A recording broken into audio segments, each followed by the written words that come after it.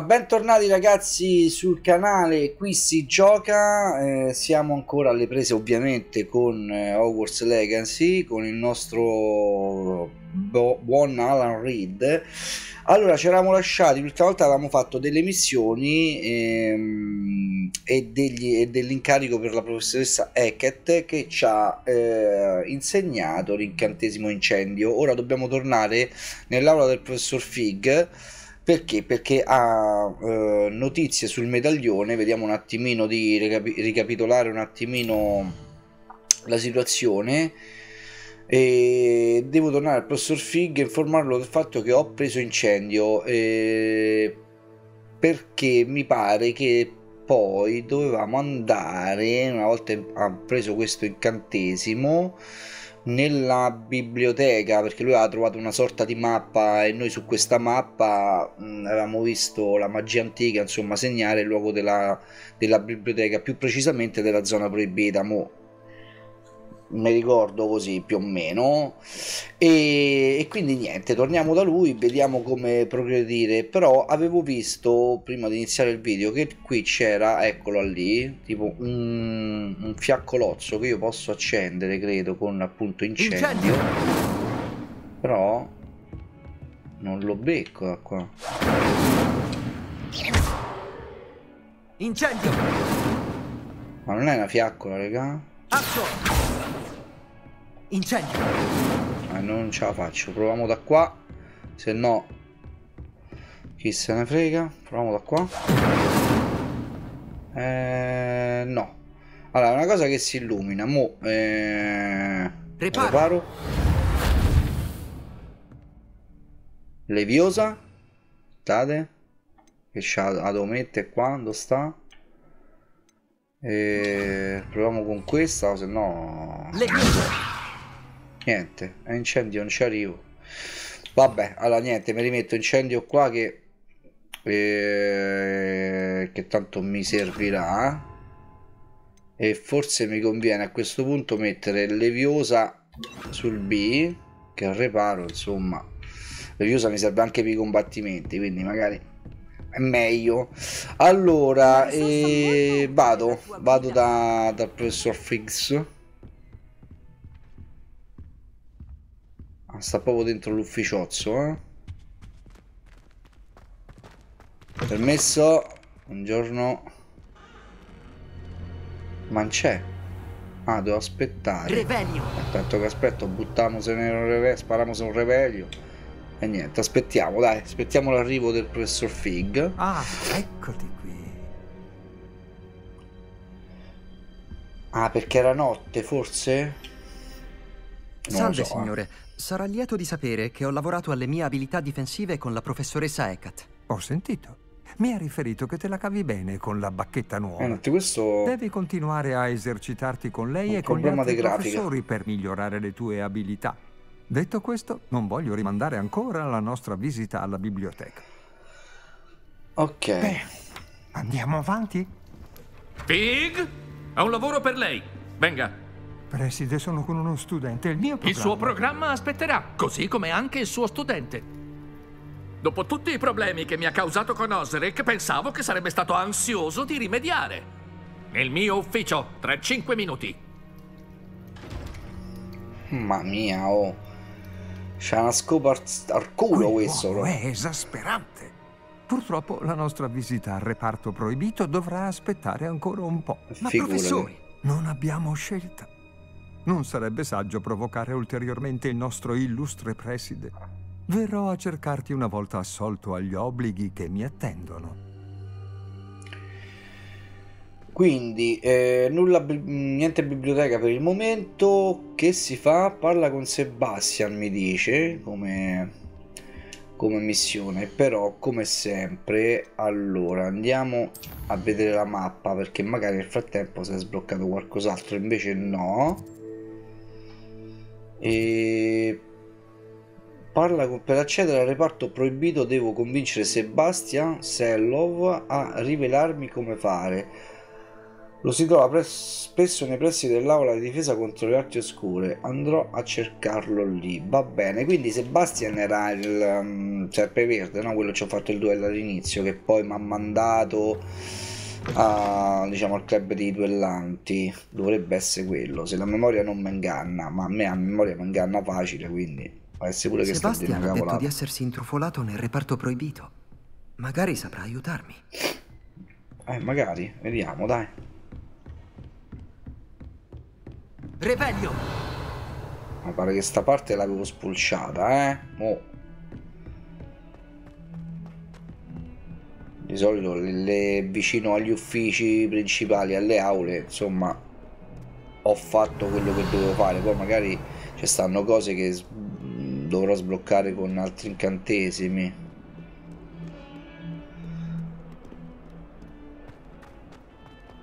E comunque ancora non mi c'era a capezzo, tutte ste sale, ste scale.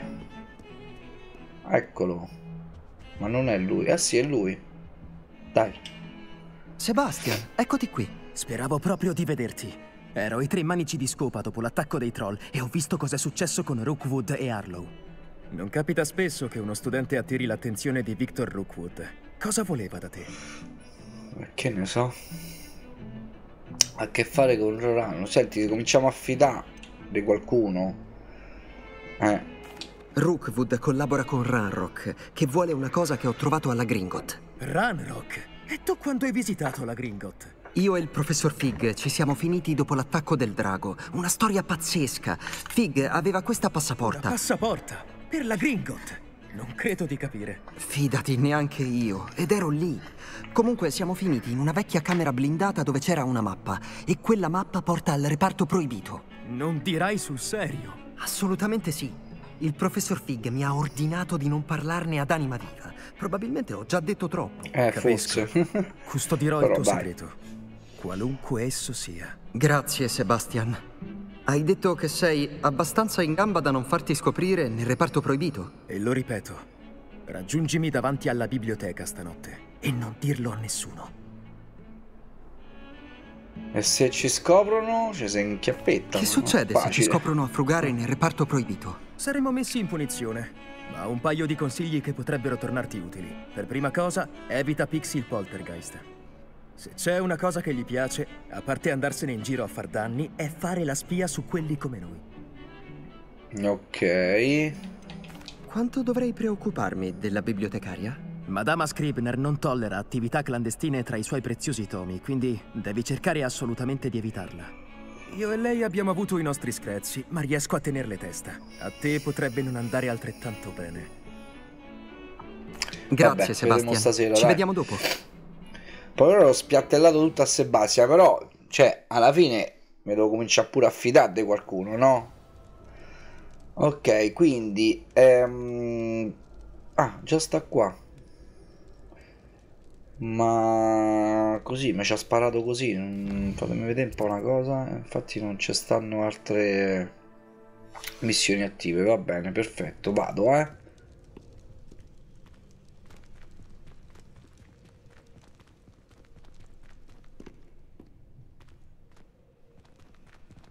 Ma qua ci sono mai stato?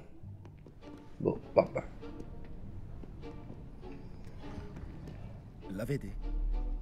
È la porta che dobbiamo raggiungere. E quei fastidiosi dei prefetti non aspettano altro che denunciarci alla Scribner. Quindi non farti vedere da loro, intesi? Sarò un'ombra. Andiamo. Aspetta un momento. C'è una magia che dovresti imparare. L'incantesimo di disillusione. È utile per andare nei posti che ti sono proibiti.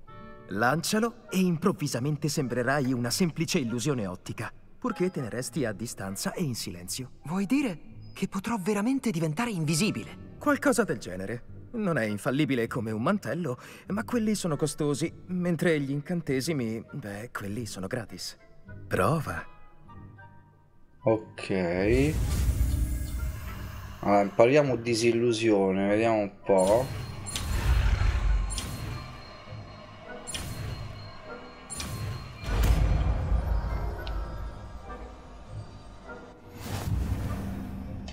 Nuovo incantesimo sbloccato.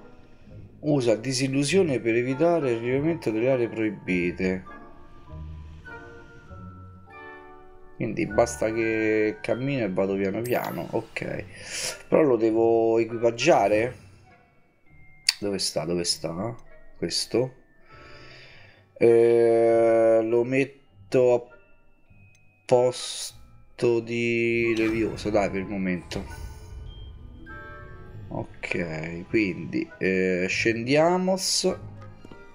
Ah, Ciccio, tu vieni con me? Gli avversari vicini percepiranno e indagheranno se notano un comportamento sospetto. Essere sorpresi da una figura di novità a causa del fallimento della missione. Allora, finché è grigio percepiscono, quando è giallo indagano, se me beccano so cazzi. Vabbè, allora, quindi vabbè, aspetta, però no, aspetta un attimo, ho capito, ma dammi tempo, però, no, vabbè, poco male, si rifà, dai. Quindi questo viene con me. No, no, vabbè. Allora, se io sparo subito questa. Sarò più silenzioso di un Jobbernol. Ok, vado piano piano. Però presumo.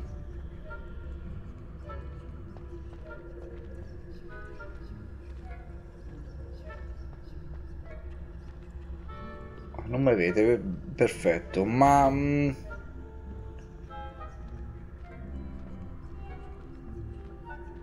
ovviamente se lancio un revelio qua, vabbè, però questa è la sala principale, lì si accedeva alla biblioteca, questo me lo ricordo. Ma vado? Quello mi vede? Quello l'altro sta indagando. No, come mi ha visto?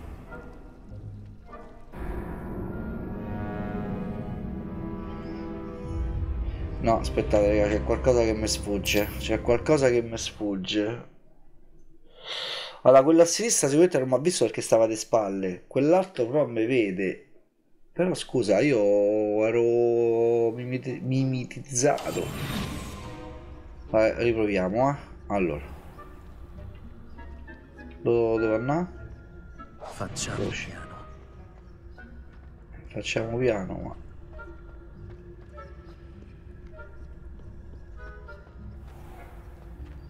Farò finta di non averti visto. Ok, così non mi vede. Mo' il problema è qua. Devo aspettare che si muovono, si mettono le spalle in qualche modo. Ah, quello sta lì davanti, però come cazzo faccio?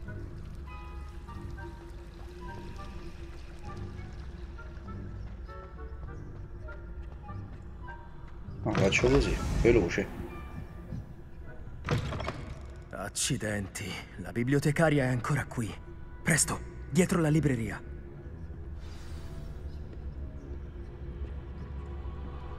Ok, paura. Maledizione. Avevi detto che la bibliotecaria non ci sarebbe stata a quest'ora. Ho detto che di solito non c'è, ma non preoccuparti. Vedi la sua scrivania dietro di me. La chiave è nel cassetto di quella scrivania. Senti cosa faremo. Io creerò un diversivo per farla allontanare. Tu recupera la chiave. Ci vediamo davanti al reparto proibito.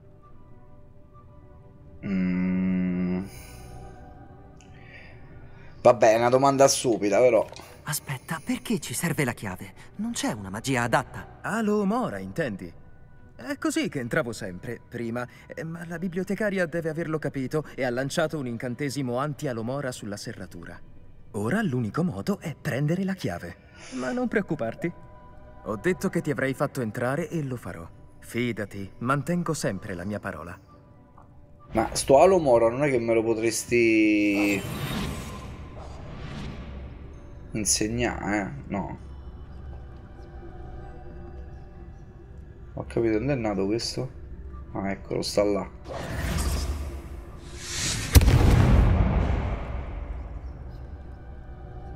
C'è qualcuno? Pix? Vai, vai. Sei tu? Aspetta. Oddio, c'era una chiave pure. Ho sentito una chiave di quelle da armadietti.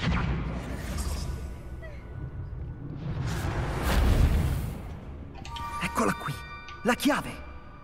Ok. Damose.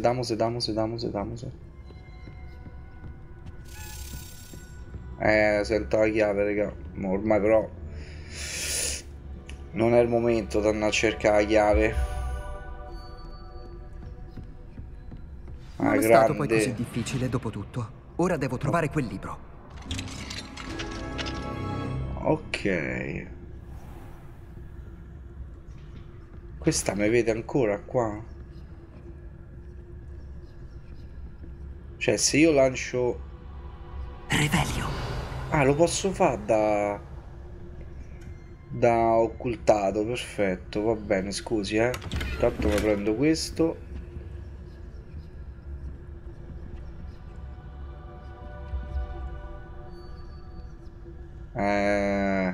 Non posso prendere niente. Allora, con calma. Equipaggiamento, porca miseria, devo andare bene qualcosa, non mi vado a distruggerlo perché poi non te dà niente se distruggi, capito? Quindi cioè ci avevo provato, non posso più distruggere, vabbè, forse questi, dai. Uno di questi lo rompo, sforno. Vabbè, ho capito. Vanno bene una cifra di roba, cerca. Vedi, occhiali in legno e oro. Attenzione. Equipaggiamento. Mi voglio vedere, sono curioso. Il legno e oro, mi voglio vedere. Che poi sono verdi, Mamma mia. Mamma mia.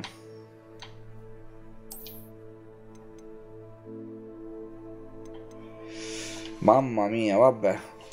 La prima cosa che vado a rompere poi, Poi c'è da capire se distruggo un oggetto, anche la sua... che è questo? Oh, quello è incantato. Ti appare più utile di quel che è. Mi ha già fregato 2 volte. Mai fidarsi delle apparenze, dico io. Dicevo, se distruggo un equipaggiamento, anche la sua forma estetica viene persa? Questo non ci ho mai fatto caso, devo vedere la prossima volta. Che è questo che svolazzo? Ho visto una cosa... Ma lo posso prendere? Usa l'incantesimo base senza farti scoprire per attirare figure d'autorità e nemici verso la posizione desiderata.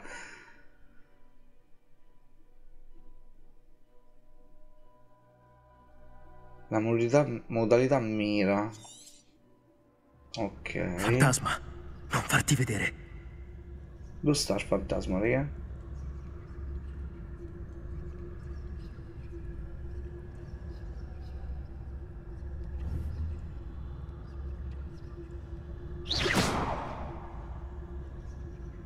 Io non vedo il fantasma. Ah, ce l'ho dietro, ce l'ave... Cazzo.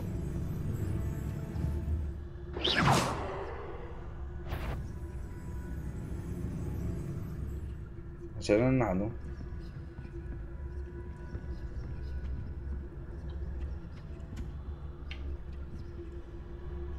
Vabbè. Revelio.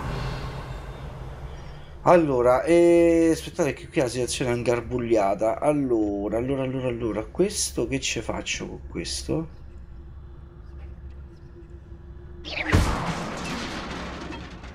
Ah, potevo semplicemente rompere. Vabbè.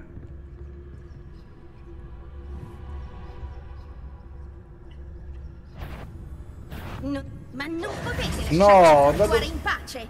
Fuori di qui! Vabbè.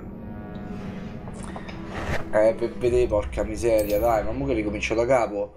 Mannaggia a me, no, per vedere, sempre per vedere becco qualcosa, volevo via qua la pagina che svolazzava, sto fa macello. Questa è una missione stealth. Allora, vabbè, però ricomincio da qua. Alla fine, insomma, ce può sta. Mo vado diretto, Poi i fantasmi non me li segna o me li segna? Vabbè, questo l'ho capito. Fantasma, non farti vedere. Lo sta sto eccola. Allora, ma se io sparo qua, tipo, ci va lei a vedere? No. Se io sparo questo, ok, è andato a vedere, quindi andiamo velocemente da qua.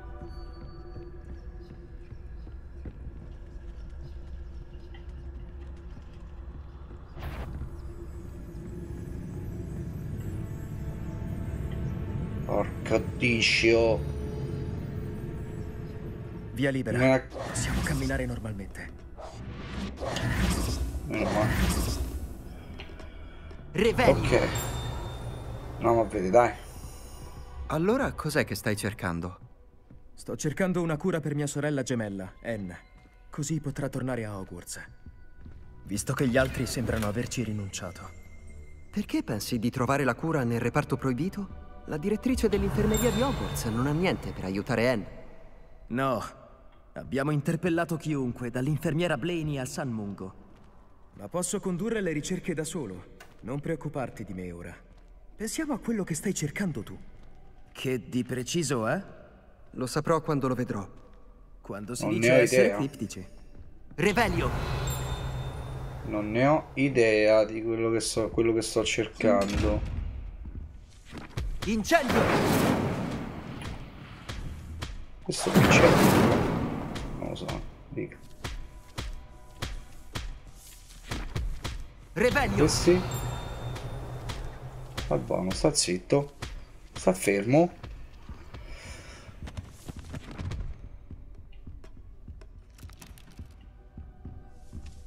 Le cose che si muovono qua, che spettacolo, raga. Attenzione, qui è molto proibita la situazione. Ok, oh. Allora, questo è una di quelle statue che mi serve il Levioso. Quindi mo questa la rimetto qui. Tanto mi sa che quello non mi serve più. Lascio Levioso. Ok, e abbiamo sbloccato le 25 pagine, quindi la sfida è stata sbloccata. Mo fatemela vedere un attimino quel che mi dava. Tanto sicuro non lo posso portare. Aspetto. Ok, un aspetto, va bene, questo ce lo prendiamo. Ne dovrò a 50 e poi dovrei aver finito queste pagine. Ma un'altra 50, voglio dire. Le ultime saranno catastrofiche per cercarle. E dopo lo vediamo sto aspetto. Mo andiamo avanti. Lì c'è qualcosa da vedere. Qui c'è una collezione aggiornata, un manico di bacchetta, va bene. No? Guarda, No. guarda chi c'è. No. Sebastian Sallow e compagnia che ficcano il naso dove non dovrebbero. Ai ai ai. Ora siete nei guai. Pix, non osare. Faccio la spia. Faccio la spia. Si è dato, raga. La spia. No? Ah, maledetto Pix. Devo fermarlo, o quantomeno andare dalla bibliotecaria con una buona scusa.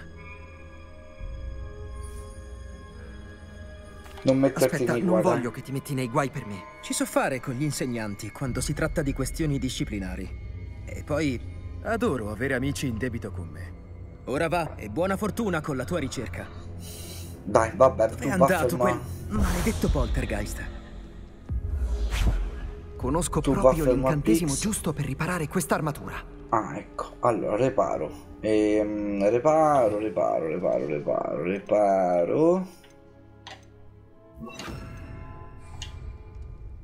Non so perché mi tengo ancora incendio, ma ho l'impressione che mi serve. Ok, va bene. Mo, qua che c'è un altro forziere, che palle però. Non mi va di distruggerli, però sta roba la devo piare perché poi non ci torno più, ma intanto ci torno, lo so che ci torno, però distruggo questi, raga, che devo fare? Non ti do niente, però forza, ora ho 2 slot in più, uniforme scolastica tartan, versione con blazer, va bene, poi la vediamo.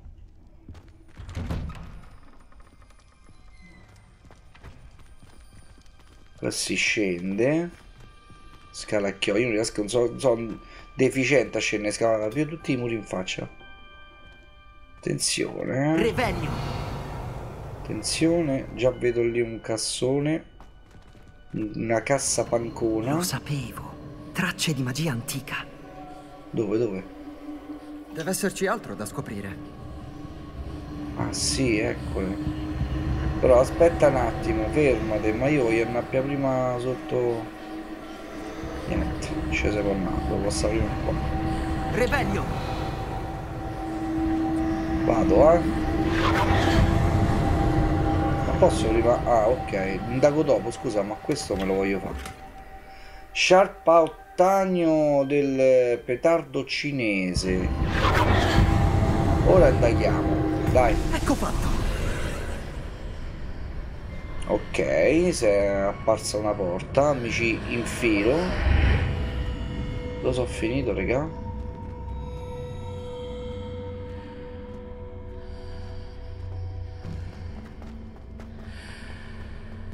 Andiamo giù, vediamo un po' che c'è. Lì c'è un altro forziere.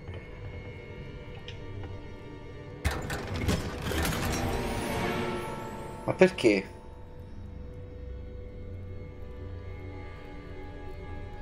Cioè, che mi danno sti forzieri quando li apro? Niente, e me. Mo c'avevo un posto in più. Vabbè. Chissà dove conduce. No, non capisco sti forzieri, raga. Veramente non. Allora, qui ho preso il coso, va bene. Questa qua che non mi piace. Ne tengo questa. Poi ho preso questo che non mi piace.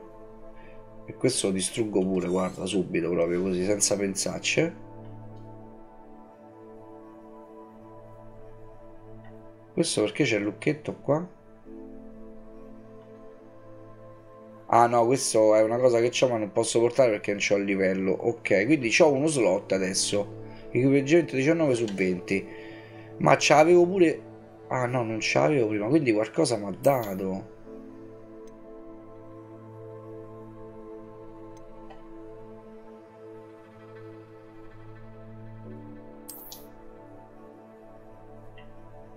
Caruccia sta sciarpa, dai, ma la tengo per il momento, da un tocco di colore così. Però che cosa mi ha dato? Boh. Vabbè, andiamo, dai. L'Ateneo. Sto registrando? Sì. Allora.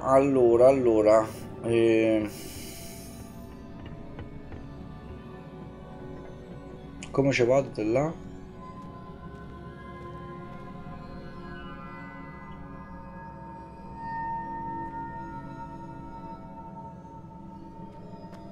Come ci vado di là?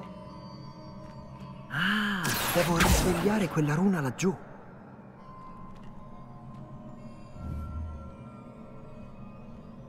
Capito?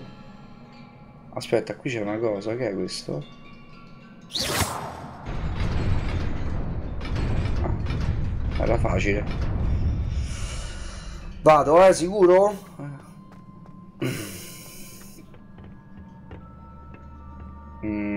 Nemici? Quelli sono nemici, raga. Ma che sorpresa! Delle guardie pronte a combattere. Che è perché? Ah, la giortiga. Distrutto, gagliardo.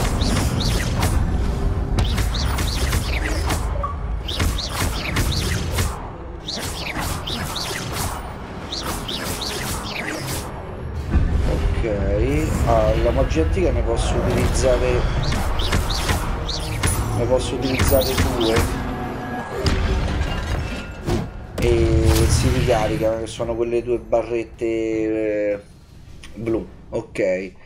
Accumuli magia antica mandando a segno gli attacchi e subendo danni. Le combo di almeno 10 colpi generano potenziamenti di magia antica. Raccogliendoli riempirai nuovamente l'indicatore. Ok, che era quello che dicevo.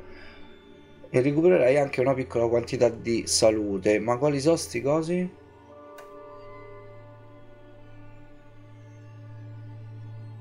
Ah, sono ste scie qua, ok, sono queste. Quando almeno un segmento del tuo indicatore magia antica è pieno, puoi scatenare dei devastanti attacchi con la magia antica che infliggono danni notevoli e spezzano gli incantesimi scudo. Ok, vado, quindi questo qua. Perfetto, mi ricarica la magia antica. Mo.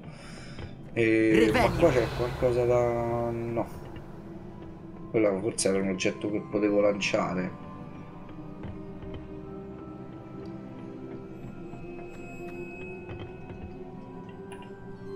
Questi sono già i vedo. No!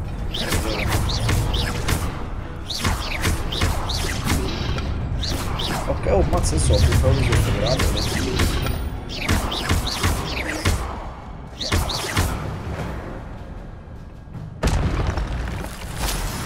Gagliardo. So fortissimo, so fortissimo. Allora,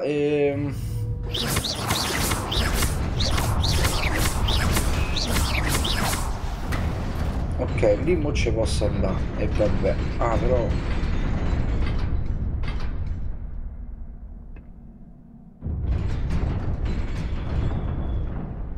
oddio, aspettate, perché mo devo capire come funziona. Intanto ora ho visto qui un...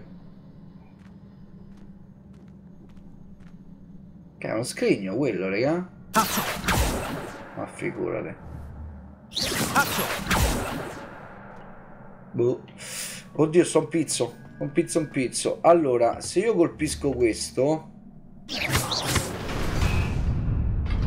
allora, mese...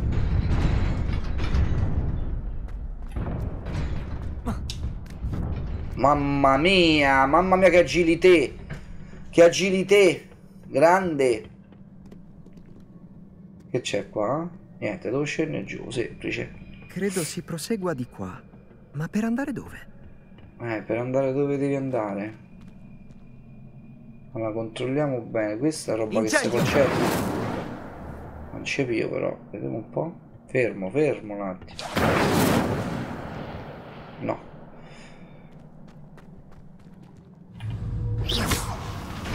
No, aspetta che sento gente che... no, non è vero, non sentivo nessuno. Questo rimane? Vado, Ah no, per cazzo, quello aspetta, fermate.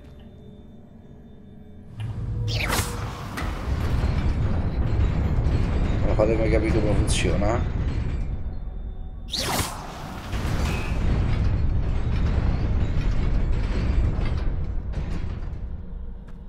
Vabbè, ma se io vado qua...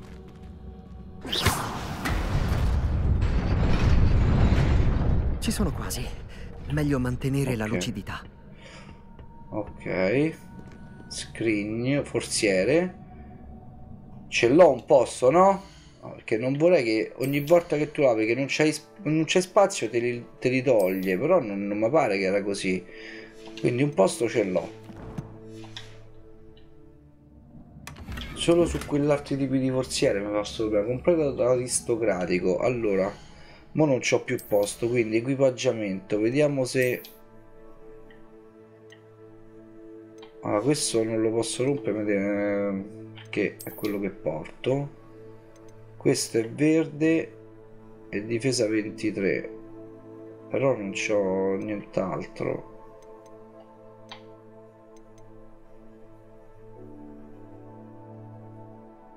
Cioè non c'ho... questo è vero che mi fa difesa 18, però c'ha gli slot. Questo è verde, allora questo qua lo distruggo. Oh, anche se mi dà un po' più di difesa adesso. Mi serve un altro spazio. Lo libero un altro spazio perché qua c'è un altro forziere, ma presumo che questo ci sia meno.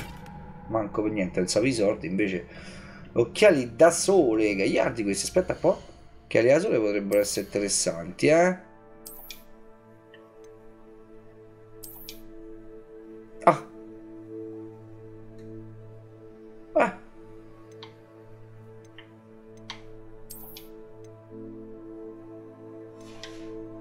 Ah no, questi non si possono guardare, raga. Ma che sto a fa? Su occhiali torna. Ok. Va bene. E vado, Qui vedo tanti cavalieri, Occhio che qui sono tanti. Dai, uscite fuori. Oh, e spiameli.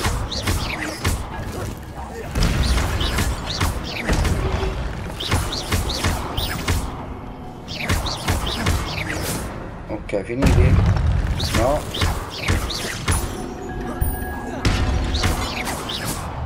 Finiti? No. Grande.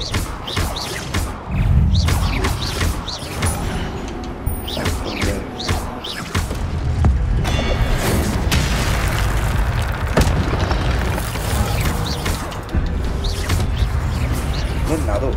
Via, levate.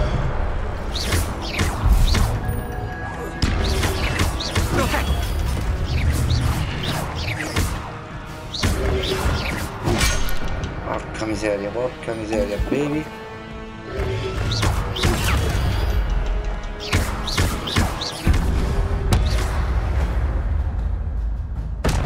Ok. Ci siamo? Finiti? Allora era davvero un libro. Eh sì.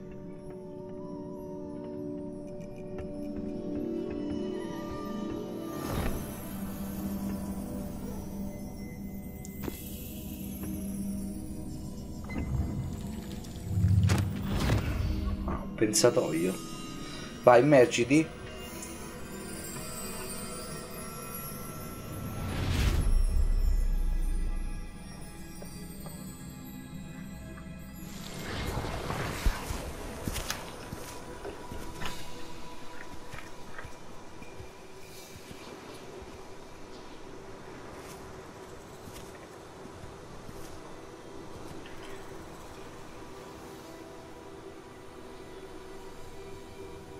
Ma puoi vedere che questi sono quelli che hanno creato Hogwarts.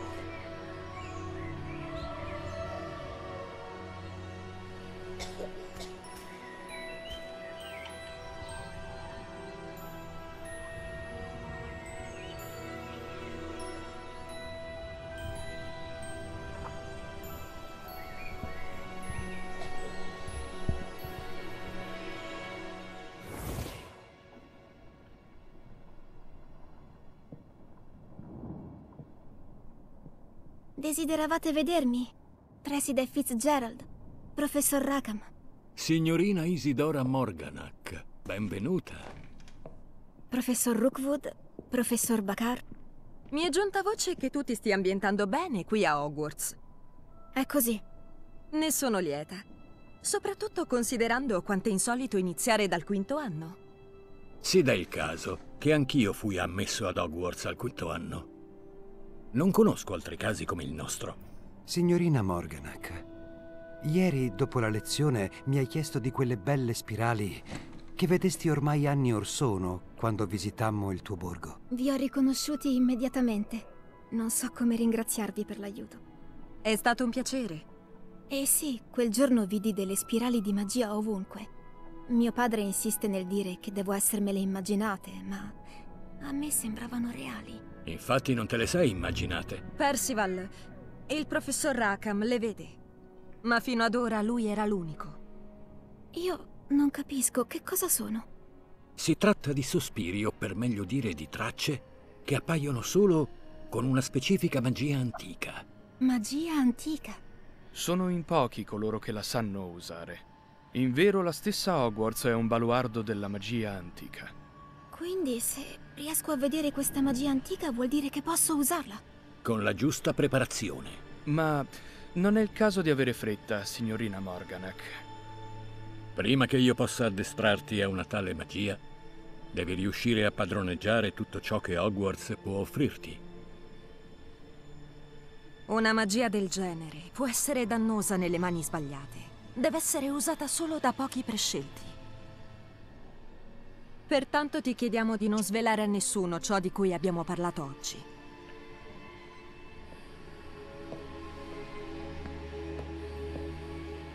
Beh, non so i fondatori di Hogwarts questi, vabbè.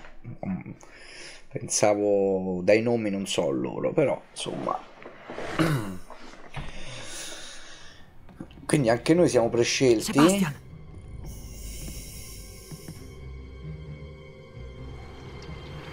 Ma come? Ancora una volta nel reparto proibito? Pensavo avessi smesso di combinare guai. Evidentemente le punizioni non bastano. Temo proprio che sarò costretta a riferirlo al preside. Ma... Detto questo, tuttavia, Pix mi ha detto che non sei venuto da solo questa sera. Se qualcuno ti ha costretto, ti esorto a dirmelo. Non vediamo amicizia. Non sprecare questo dono. Non c'è nessuno. Sono da solo. Che grande. Oh, Sebastian. Cosa dirà tuo zio adesso? A stronzo.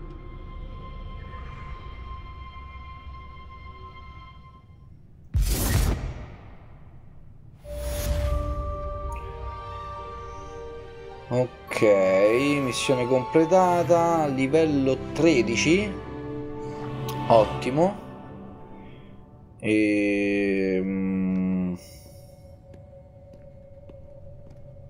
Che devo fare? Ritorna nell'aula del professor Fig. Allora, prima torna nell'aula. Qua non c'era. Io ho visto una chiave prima quando stavo qua. H la chiave. Dove vai?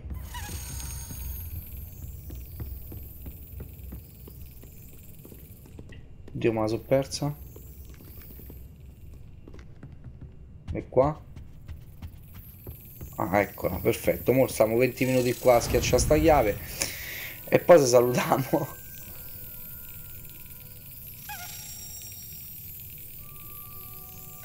Dai che mo parti? No, anticipato troppo, raga, non spiaccicata così a gratis. E no! Porco cane, porco cane. No. Questo minigioco è bastardo, Niente. Ne la posso fare, raga.